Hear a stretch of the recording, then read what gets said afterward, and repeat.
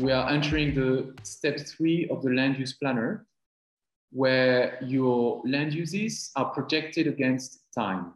So if you scroll down a bit, you see that we have 2020 up to 2050.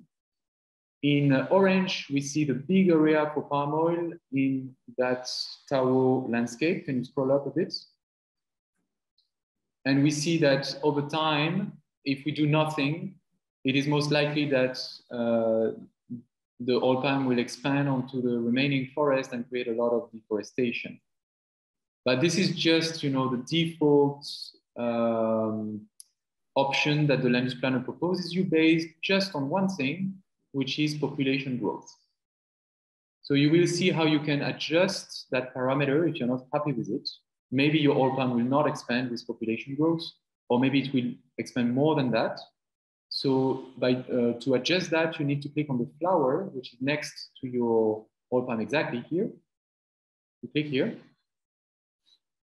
And it reminds you the expansion rate, which here is equal to the population growth rate, but you can change it. And you can then select below the land uses that will be affected by this expansion.